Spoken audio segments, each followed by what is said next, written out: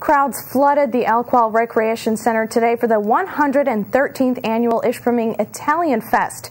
The Italian Fest offered a wide array of Italian foods, of course. The Bertucci family's tent was selling mostaccioli and meatballs, and other vendors sold kudigis and some cold treats.